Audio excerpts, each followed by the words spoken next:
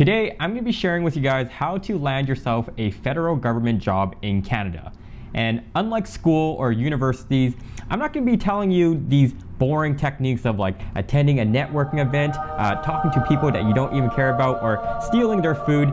I'm going to be giving you the cold hard truth. I've been working now in the public sector for a couple years now, and as much as I enjoy working for the government, even I have to admit, the process is it's quite boring. I always had all these questions like, what website do I use? What does the entire process look like? And how much do they even pay me to do all this? Luckily for you, today's your lucky day because I'm going to be share screening and I'm going to be walking through the entire application process and also providing you with some strategies of things I wish I knew when applying to the government. So if this sounds good to you, smash the like button just because I'm going through, the last few weeks have been a little bit rough for me, but I'm in a much better place. So hit the like button and now let's begin. All right, so the first thing you want to do is head over to the Government of Canada, a job portal website. I'll provide the link in the description, and you're going to want to create an account here at the bottom right over here. And it's important when you're creating an account, when you're using an email address, use a legitimate email address. Don't do something stupid like jellybean812 at Yahoo, and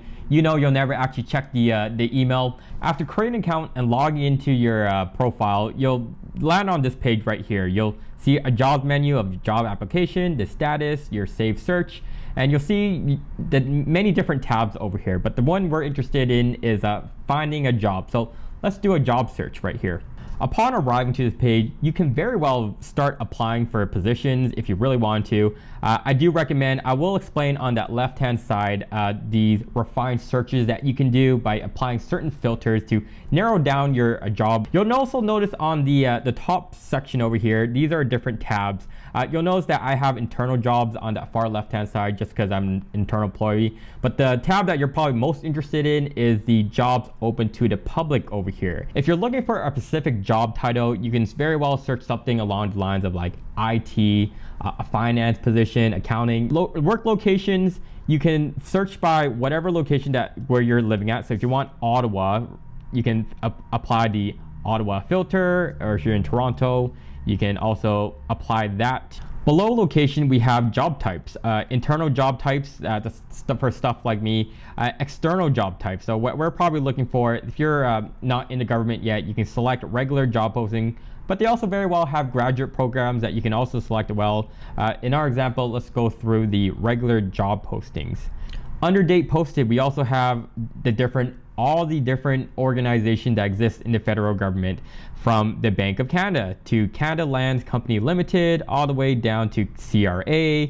There's many different agencies that exist. Under organization, you can be a little bit more specific to the type of jobs that you're looking for, right? So these are the classifications, all the different classifications that exist out in the federal government. For our example, I'm gonna use information technology.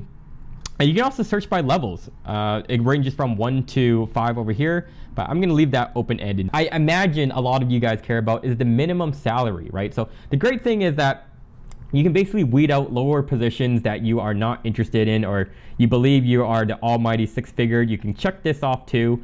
After you've done a refined search and you applied filter, you can very well start applying for roles. Take a look down on the list, see what's applicable for you. Right hand side will always show you the salary and the languages that were required. Let's use this job posting as our example for this YouTube video. It's an IT level 1 technician position, inventory. So like I said, inventory, just think of it as like, they use the word pool, and you can basically think of it as like Harry Potter.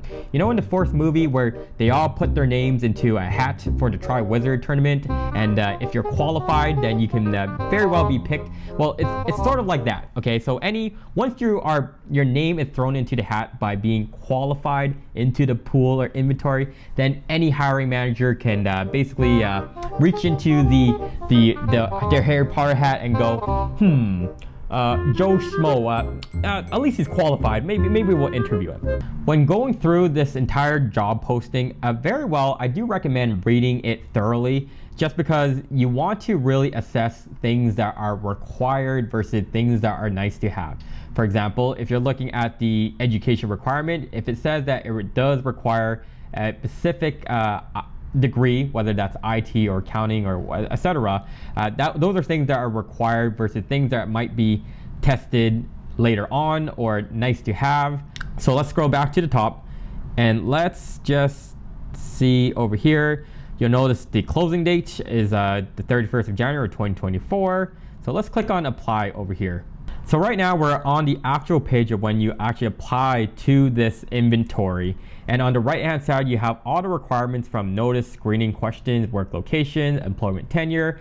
I will say from everything on the right hand side, the most important one would be the screening questions. Now, I'm surprised they don't have a section that says resume, but certain applications I've applied to does have the resume and you apply your resume. I will say screening question is the most important because they basically, when they're doing the assessment, on the other hand side, the HR person, they, in my experience, are more looking to see how you answer your screening questions. So if they're asking you a specific questions like, tell me about your experience working in IT in a project manager setting, you want to be as specific as possible, because when you click on the screening questions, I think I quickly reviewed this one. This one looks like more the simpler side of just yes and no's. But when they're asking for an actual written response for these, you want to be as accurate as possible. So if they're saying you need at least 3 years experience in project management and you only put in your dates that you've been in it for like 2 years and 9 months, well, they automatically just disqualify you because the requirement is 3 years experience. So you can kind of see how important it is with how you answer every one of these questions. These are all the applicable locations that you can work at for this specific position. Employment tenure, like I said before, if you're looking for an indeterminate position, you're looking for a permanent, but you can also look for temporary positions over here, but whatever suits your boat. Classifications, very well, it's gonna only list what's the position is about. This one's IT1, so you can check that off over here.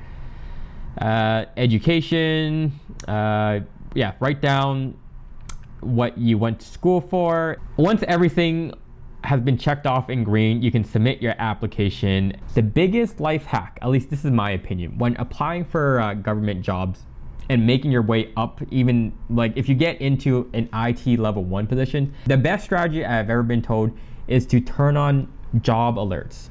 Like you want to very well head over to your My account and turn on email job alerts. And the reason for this is because you'll be the first person to apply for any new postings that come by. Say I'm a level 1, okay, and I want to get to a 2 or 3.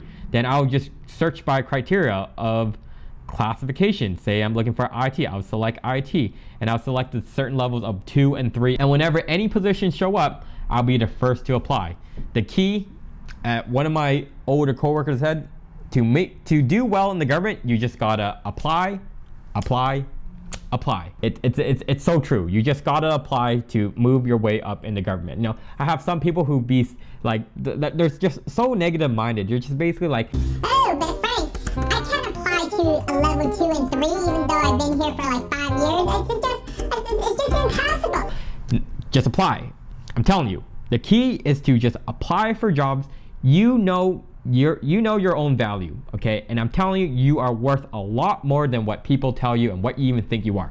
I am always surprised about how far I can get by just applying, and even if I don't even have any sort of the skill set or any of that stuff, it does you wonder when you apply and you are mostly just surprised of what sticks. Never let anyone tell you that you can't do anything, because I guarantee you, you can. What's stopping you is literally you clicking a few buttons. In all honesty, if getting into the federal government of Canada is your end goal, don't get too discouraged about how long it takes to actually hear back from them. Sometimes it may take weeks, months, I even seen years. Say for example, 6 months from now, they do reply and they give you a written exam and you don't pass the first time. That's totally fine.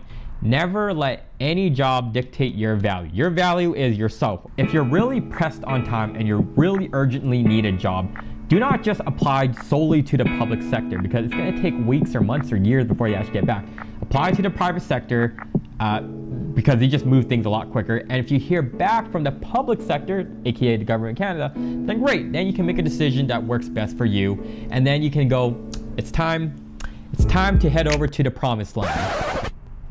So anyhow, with that said guys, I hope you guys found this video insightful. If you have any sort of questions about applying to the government of Canada, let me know in the comment section down below. I typically will reply to all of the questions you guys have, unless you say something stupid, but you know what I mean. Take care, and I'll see you all in the next one.